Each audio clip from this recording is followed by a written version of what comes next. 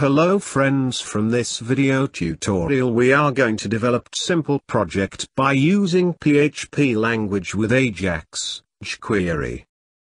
Here we are going to make inventory management system in PHP script by using different technologies like Ajax Jquery DataTables plugin and Bootstrap Framework.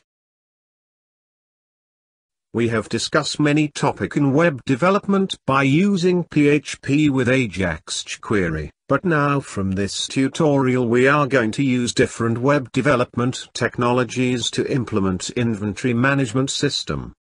This is simple inventory system in which user can store inventory details and maintain inventory, can track available inventory, can track total value of inventory order and many more. This system we have divided into different module like login module, profile module, user management module, brand management module, category management module, inventory management module, order management module and lastly analytics module. This login page of our system, so here we have enter master user password johnsmith@gmail.com and password is equal to password. Here we have use master user login which can see everything's. After login into system we can see different value on index page of our system. This things we will discuss in analytics module. From this analytics we can get idea of total user, brand, category, product in stock. We can also get total value of order overall and we can also see order value by user wise. This all things we will discuss in analytics module video tutorial. On right side we can see username John Smith, so we have click on this and we can see drop down menu with two option like profile and logout. So we have click on profile. Here master user or sub-user can change his information like name, email and password also. This things we will discuss in profile module.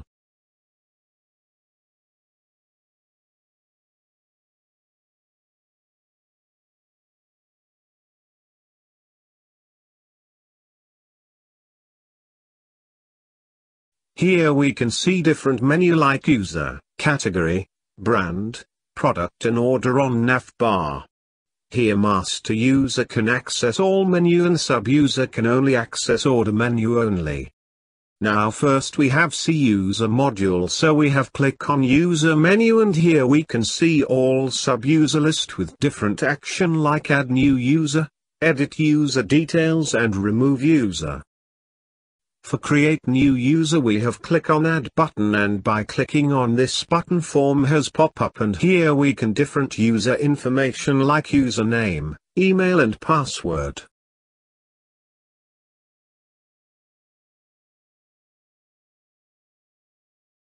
So from here we can create new user who can access our system. For edit particular user information we can click on this update button.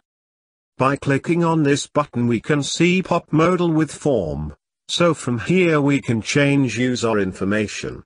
Suppose we do not want to change password, so we can leave as blank. So from here we can change user information. Suppose we want to lock particular user login, then by clicking on delete button we can lock particular user login. And suppose we want to unlock login, then we have again click on delete button of that user. So this all things we will discuss in user module video tutorial. Now we have see category module, so we have click on category menu. After clicking on this menu we can see category page on web page. Here we can manage category of this system. Here we can add new category, here can change category details and suppose we do want to use particular category. So this things we can also done by clicking on delete button. After clicking on delete button, then category status has been changed to inactive and after inactive category we will not be loaded at the time of product enter. For add new category we can click on this add button and one modal has been pop up on web page, and here we can see form. So here we can enter new category. Suppose we want to change any category name, then we can do by clicking on this update button. After click on update button, edit form has pop up and we can change category details. This all things we will discuss in category management module video tutorial. Now we have moved to see brand management module, so we have click on brand menu, and after click on this menu we can see brand details on web page. Here we can manage all brand of inventory management system. Here we can add new brand, edit brand and active-inactive brand status. Suppose we want to add new brand, so we have click on this add button, and after clicking on add button we can see modal with form has pop up on web page. In form we can see two form fields like category list and text box for enter brand name. Here we can enter brand's name for particular category. So here we have categorized brand in different category.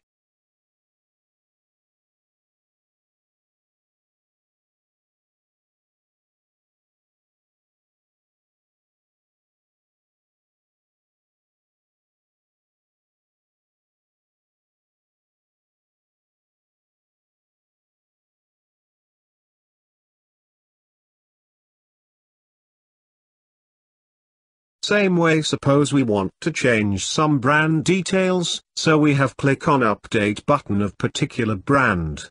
After clicking on update button, modal has pop up with filled form fields. So here we can change brand details, and suppose we want to stop to use particular brand, so we have simply click on delete button. After click on delete button, this brand we cannot be able to use at the time of entering product details. Suppose we want to again use particular brand, then we have simply click on delete button and that brand status changed to active. This all things we will discuss in brand management module video tutorial.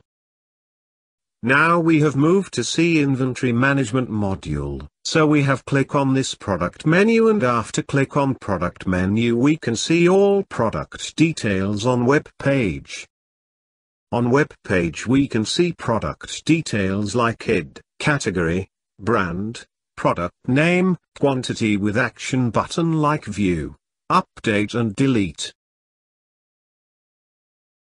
So here we can add new product, change existing product details, view complete details of product, continue or discontinue to use product.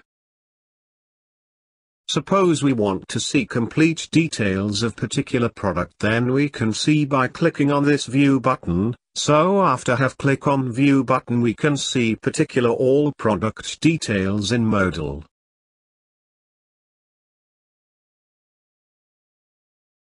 After this we want to add new product, so we have click on add button, and after click on this button then modal has pop up with add product form. So we can add product by filling this form.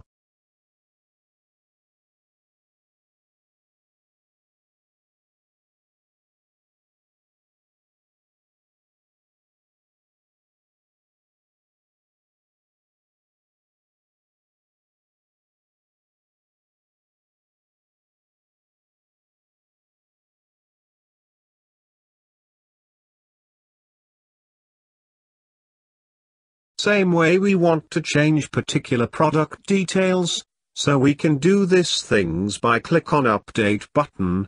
Modal has pop on web page with filled form. So here we can change product details by edit this form details. And lastly we want to discontinue to use, so we can this things by click on delete button. After clicking on delete button, particular product status we will inactive and this product will not see at the time of create order. Same way we want to continue product, so we have again click on inactive product delete button and that product status will be active. This all things we will be discussing in inventory management module video tutorial. Now we have moved to Order Management module, so we have click on Order menu, and after click on menu we can see order details in tabular form on web page. On web page we can see order details like order ID, customer name, total order amount, payment status, order date and order created by which user. This all details we can see on web page.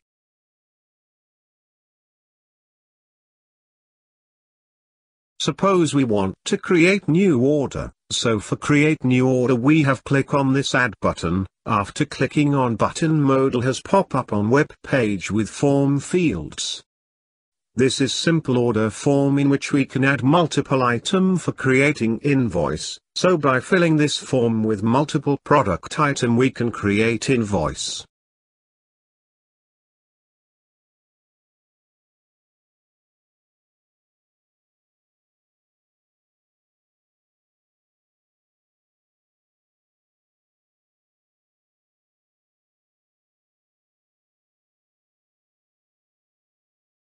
Here only the product will be visible in select box whose status is active. After creating order invoice, then that particular quantity we will be reduced from available quantity. After creating order of particular item, so number of order quantity of particular product has been reduced from particular available quantity, which we can see on product page here.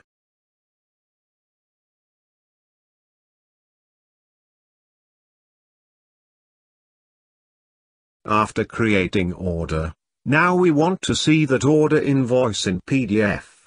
So we can click on this View PDF button. We can see order invoice in PDF format.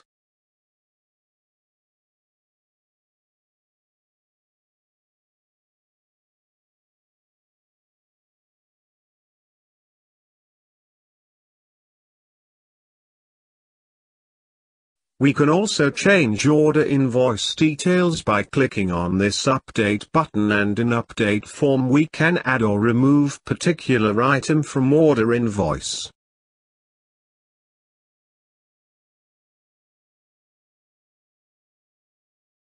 So here we can change, add or remove item from invoice at the time of update invoice. This all details we will discuss in order management module video tutorial.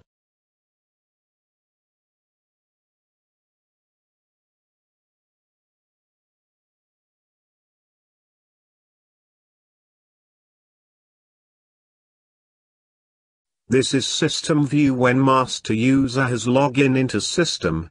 Now we have moved to see system view when sub-user has logged into system.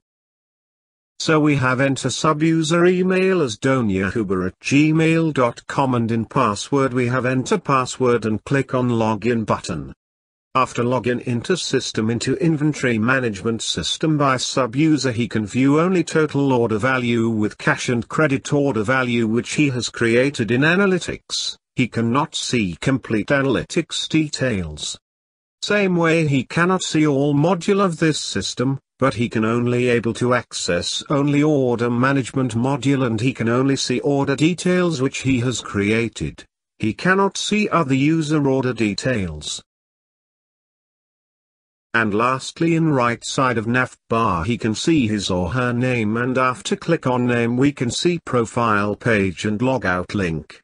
So here we have click on profile link. After clicking on profile link he can view form for change his or her profile details like name, email and password. Suppose sub-user want to change his or her password. So he can change by entering new password in both text box. So here sub-user can change his or her information like username, password and email. This all things we will discuss in profile module. So friends, this simple introduction of inventory management system which we will develop in next video tutorial. This is simple inventory management system which we will develop by using PHP, MySQL, Ajax, Jquery DataTables plugin and Bootstrap Framework. In next part we have start developing inventory management system with login module.